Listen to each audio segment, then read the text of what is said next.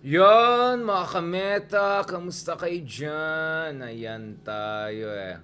Ayan tayo. Kanina, nagtitrending na naman ito yung nag-ano tayo ng mga biceps tuloy natin, na-stress tayo.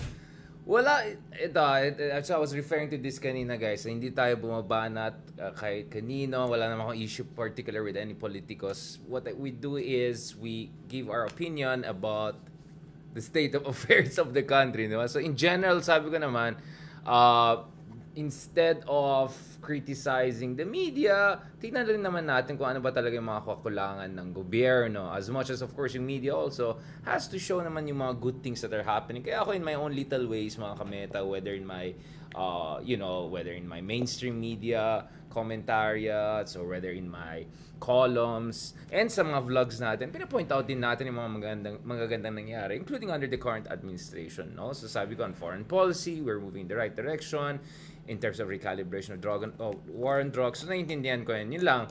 So clarify ko lang kanina, I'm not necessarily directly referring to the senator or anyone like that. I was just saying in general, instead of gaslighting the media or criticizing the media, maybe titignan din dapat natin bakit yung imahe ng Pilipinas ay napaka-negative. And one big reason is because of all of the shenanigans that happened in the past, especially under the previous administration when it comes to human rights issue, when it comes to the bara-bara style of drug war, when it comes to pagmumura dun sa mga foreign leaders, US presidents. So many factors contributed to that, no? And we're looking also at violence against journalists. We're looking at lack of rule of law in the country, no? Among other things, no? So to blame the media for just pointing out the facts or shedding light on the facts, that kind of misses the point. In fairness naman kay Senator Zubiri, mukhang they're moving on the right direction on another issue. Ito yung issue ng confidential fund kasi ito na, mag-approve na ang ating Senado guys ng mag-approve na yung Senado natin ng ayan, mag-approve ng Senado natin ng budget, no? Laking budget, no? Lampas sa 5 trillion pesos ang budget natin. Daming pera. Laki din ang gastos, dami rin utang. In fairness naman, although Senator Zubiri personally said that he doesn't have a concern with confidential funds in principle, sabi na sana naman yung mga funds din mapunta na lang doon sa mga mas basic ng pangangailangan, especially doon sa mga kailangan natin sa mga classrooms, mga basic welfare necessities. I completely agree with that. And masaya naman ako when it comes to checks and balances and ensuring na yung Senado, yung Kongreso natin is making sure na, hindi lang sila rubber stamp ng executive branch. We're seeing at least there's more scrutiny ito ng confidential funds, intel funds. Kasi nga, di ba? I mean, yun naman mga criticism sa mga ganun. How can we be sure na talaga itong mga intel fund, confidential funds are really justified, justifiable, and are gonna be used for the best? And especially because meron tayong fiscal crunch eh. Sa dami natin priorities, I'm not sure you need to give billions of pesos for confidential fund. And kaya nga meron tayong mga security agencies, kaya nga meron tayong NICA, kaya nga meron tayong mga AFP, kaya nga meron tayong mga iba't ibang NBI, etc. Trabaho din nila to make sure that we keep the country secure. So yun lang sinasabi natin. So in fairness naman, again so ayoko yung mga style ng mga iba dyan na gusto lang nila ipakontrahin lang sa gobyerno, gusto nila magbabardagulan. Hindi po tayo nagbabardagulan dito. I was just expressing my honest opinion dun sa interview natin sa TV5 kagabi, na sa aking palagay, we have to go to the root cause of the problem. Bakit negative yung perception ng Philippines? And one big reason is yung mga EJ case na nangyari, yung mga bara-bara style ng mga polisiya, especially under the previous administration. And I believe that Senator Zubiri perhaps should more focus on that than, putting the onus on the media. Again, I said the media also has to point out when good things are happening, which is what I do on my in my own humble ways, on my own part, no? Ito na. Pag-usapan na natin, mga ka-Trumpers, mga ka-Unity American Edition. Ayan. Ay. Ayan tayo. Ito Siyempre, alam natin, pagdating sa mga Pilipino, sa mga Asian Americans, isa sa mga pinakamalaking supporters ang mga Pilipinos, no? So maraming supporters si parang Trump sa Amerika, and including yung mga hindi Amerikano na Pinoy, no? Yung mga naalala ko yung panahon ni Tatay, ang dami, "Oy, Trump," sila, tuwan-tuwa sila kasi pinansin ni Trump si Tatay Digong, hindi niya inaway-away, hindi niya criticize, beshi-beshi sila, hagi-hagi, yan, tuloy. So, ito yung ito yung katotohanan. Ito guys, so may elections ngayon. Ito yung sinasabi ko na ang dami mga Filipinos na bumoboto kay Trump, no? Mga Filipino Americans ay bumoboto sa Trump. So medyo sikat si Trump sa America. Ayan. Di na ako magpangalan ng mga kilala natin, mga relatives natin dyan, don't worry. Ayan naman tayo, mga nagsasabi, 4 more years. Nung 2020, naalala ko na, huwag na tayo magpangalan.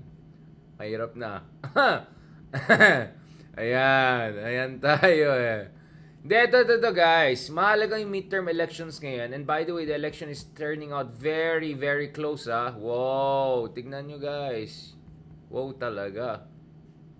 Look at how close the race is based on the latest development na nakita natin guys. Ito talaga. Palaban. Ay, bakit napunta kay Daryl Yap? Bakit si Daryl Yap? Wait lang Sorry, di ko yata na-delete yung from kahapon. Tuloy kung sinong lumalabas dito. Birang si Daryl. Direct Darrell.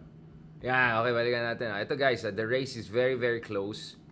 And that's important because usually midterm elections are, unlike in the Philippines, anti-incumbent. No? So in the Philippines, usually midterm elections, ang panalo dyan yung incumbent. Ito yung case when President Aquino was the president, when Duterte Tatay was the president, and my expectations in 2025, Marcos supporters or mga admin supporters will do quite well, no? But in the US, it's quite the opposite because of the concern with concentration of power in the executive, with the concern with checks and balances. Si parang Elon na nagkakalat-kalat na naman over Twitter since buying Twitter. Oh my God, anong ginawa natin? Ano na naman ginawa natin? Sorry. Ayan, okay. Si parang Elon, kung ano nung pinagsasabi niya, wala naman siyang alam sa politics and economics, nakakairita yung dork na yan. Anyway, nasa meta naman tayo, so we should be safe. No, ito guys, the race is actually far closer than many expected, especially si Donald Trump. Because Donald Trump was hoping that if na shellacking ang mga Democrats dito sa midterm elections today, tonight, etc., then he will be in a good position to announce, surprise, his candidacy to run in 2024. And mga 4 more years. So ito so far, so toss up yung Senate. In fact, the Democrats were able to flip a very crucial state, Pennsylvania. Natalo yung pro-Trumper candidate na si Mehmet Oz, Doc Oz, who's a very, very super celebrity guy. Natalo siya kay ito, parang Fredman. Ayan. So, nakita natin, grabe yung race So, ito talaga yung race, guys. Sa Georgia, Arizona, Nevada, Wisconsin, yan, too close to call pa rin. Pero sa Pennsylvania, at least, medyo nanalo ang mga Democrats. The gentleman on the left, Fetterman, was able to defeat the celebrity doc on the right na pro-Trump, si Mehmet Oz. But as far as Herschel Walker in Georgia is concerned, he's putting on a very strong fight against incumbent Senator Warnock, no?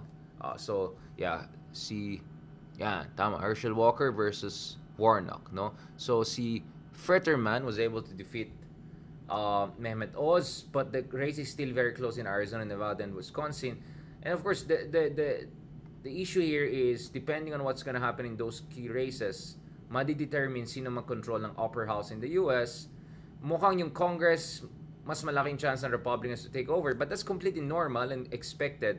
But the race actually ended up much closer, and a lot of those are still too close to call, no? So, tingnan natin. But to put things into context, in fairness, Biden is doing far, far better than many expected, and he may end up doing better than any American president in the past 3 decades, no? So, these are the numbers, guys, you have to look at, no? So, ito.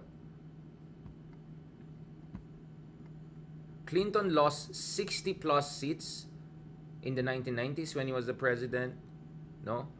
Obama lost 50 plus, Trump lost 40 plus, no, House seats during the midterm elections. But when it comes to Biden, the number could be significantly lower than it. So you may have the lowest reversal, at least for any Democratic president. Who was it?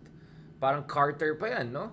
Carter time pa yan, diba? So that would put Biden in a very, very good place. Again, a lot of races are too close to call, but it's turning out it's very, very tight, no? And there's a possibility that the Democrats will hold on to Senate, and in the Congress will keep it very, very, very, very close para mahirapan ng mga Republicans to railroad their way or completely epal effect against Biden, no? So tignan natin, guys. So in the coming hours malalaman natin saan papunta itong elections na ito. But really the big thing is this, because one man who was really staking his political plans and his reputation in this race, and this has a lot of implication for the United States in the coming years, is ito.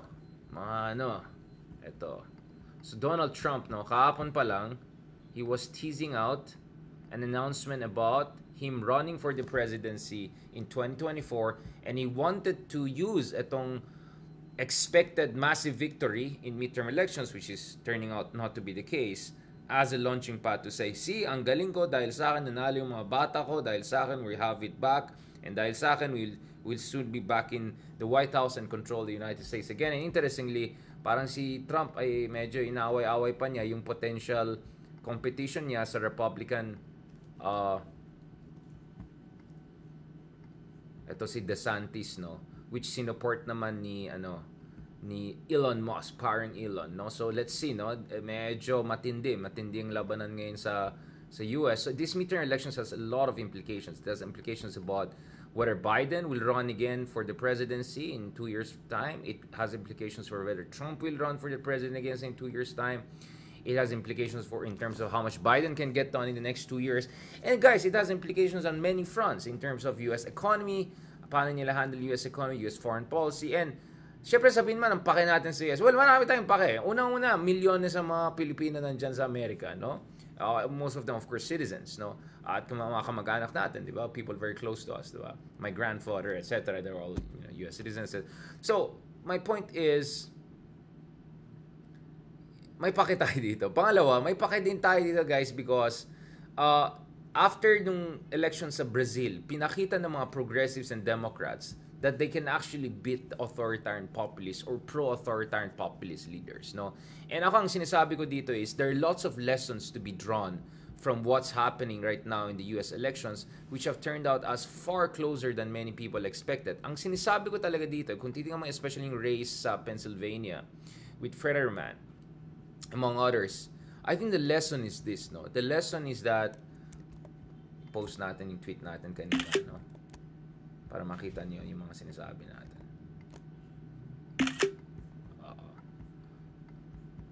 Nakameta. For me kasi may pake ako kasi I see parallels, I see lessons to be drawn. I see some sort of demonstration effect. So katulad ng sinabi natin mga kameta, 'di ba? Democrats better than expected showing so far, because we still have to wait for the final numbers to come in, only proves that the best way to save a troubled democracy is to fight fire, not with fire per se, meaning extreme versus extreme, but sometimes with sound and sensible candidates who can appeal to the center and independent. So clearly that was the case with Fetterman in Pennsylvania, who was this kind of a, he has a kind of a working class, macho, rural, rustic, alpha male, TNL, tunay na lalaki look, and at the same time very progressive, as in Bernie Sanders level progressive, not Biden progressive, no? And definitely not Hillary Clinton trapo level of Democrat. No, not like that. So we had in the case of Fetterman someone who was very progressive in terms of his political convictions, but in terms of how he packaged it, how he presented himself, he came off as authentic, he came off as very relatable, and that was able to flip Pennsylvania in favor of Democrats for the first time since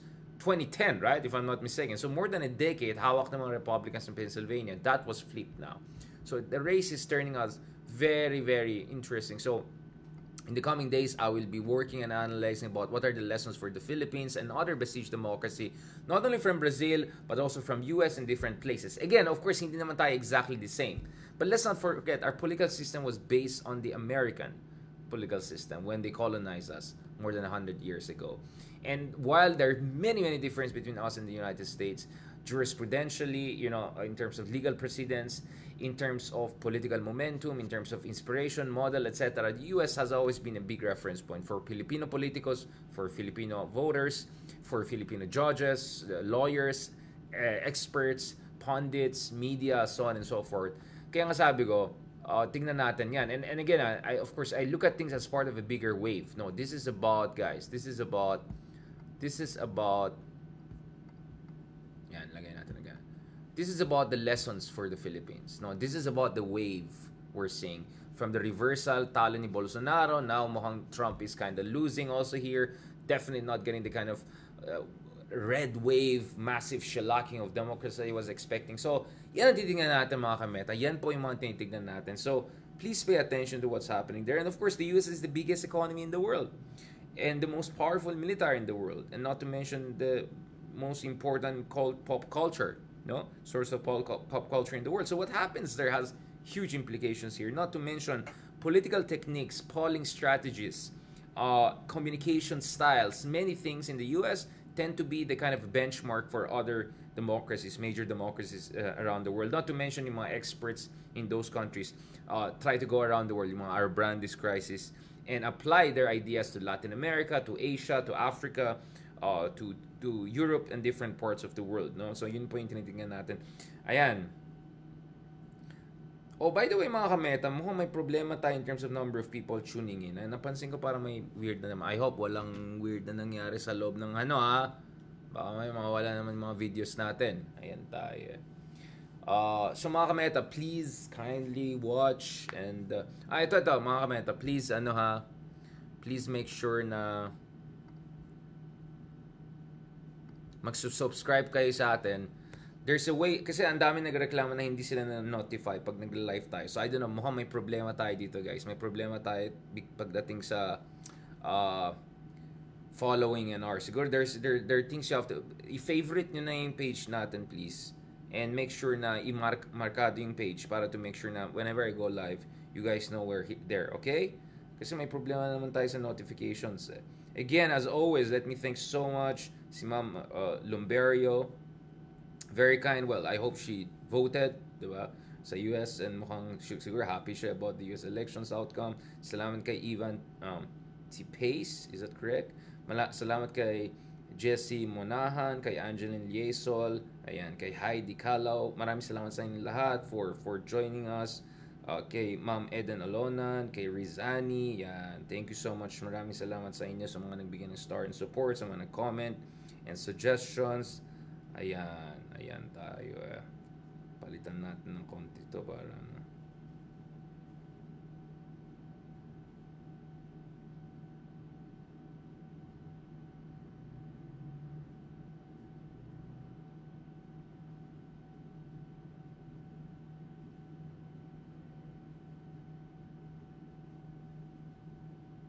Bardagulan. Yan.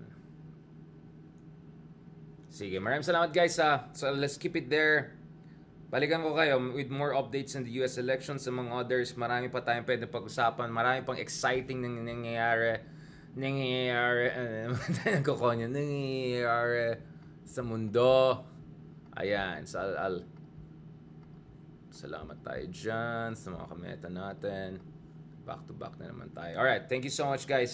Please continue to support us. Please follow, subscribe, like, and paki-favorite yung nating channel natin para alam nyo kagad pag live na tayo. Alright, thank you very much guys, and don't forget to get your dinner and spend time with family and loved ones and reflect on the day and the days to come. Alright, hasta mañana. Muchas gracias. Thank you very much. Adios.